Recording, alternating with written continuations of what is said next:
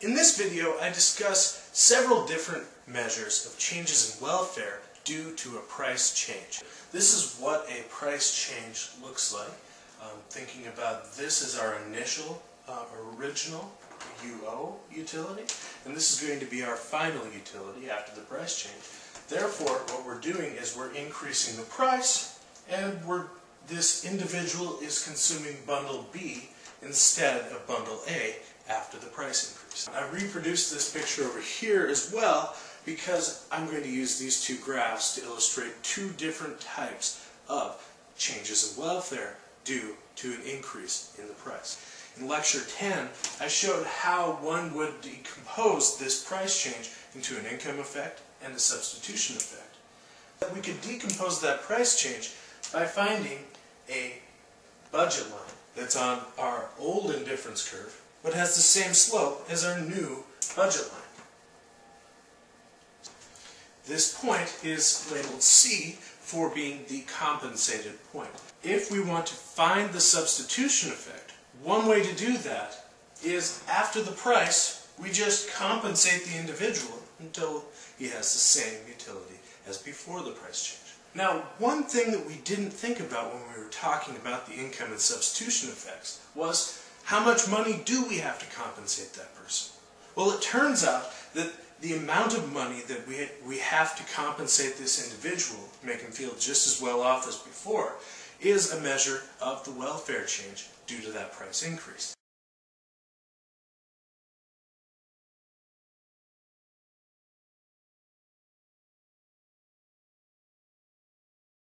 And the place where we can find compensating variation on this graph is in the difference between the income on this budget constraint and the income on this budget constraint, the compensated budget constraint. And so this would be our compensating variation. Another way to think about it is that it is the difference in the expenditures between A and C. But C costs more than either A or B. So one way to think about this is that this compensating variation is the difference in the expenditure function at A and the expenditure function at C. So that's compensating variation. That's how you'd find it on a graph, and this will actually turn out to be a pretty useful equation for compensating variation. Well, notice we have two indifference curves here. Another way to compute the welfare change is we could just go to this other indifference curve and do the decomposition just the other way. So we go to the final utility, and we ask ourselves, how much money would this person be willing to give up to avoid the price change? What that means is he would be able to keep his old prices, but how much income could we take away so that he would be just indifferent between that and just accepting the new price change? So that will be a point on the new indifference curve. I'll label it as a bundle E. This blue dotted line here is going to be parallel to the original budget constraint. And the thought experiment here with equivalent variation is a bit different.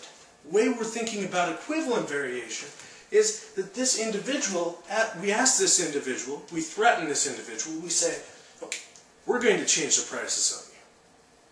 How much are you willing to pay to avoid this price change, or this price increase? And this individual's like, whoa, whoa, whoa, hold on, that price change will make me worse off. Don't do it, I'm willing to pay X dollars. In other words, he's willing to move his intercept on all of the goods down to this point where it's going to be just tangent to his new indifference curve.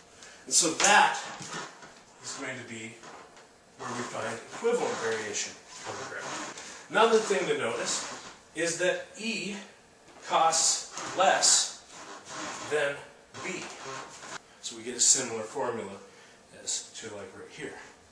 So those are two measures of welfare change, both of them on an indifference curve and budget constraint diagram.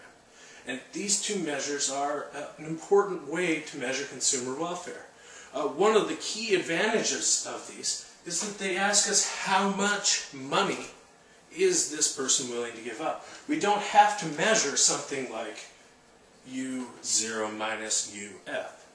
That would be the welfare change in terms of utils. But we don't see utils in the world.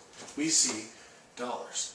And we can figure these things out if we just think about what bundles people would actually consume.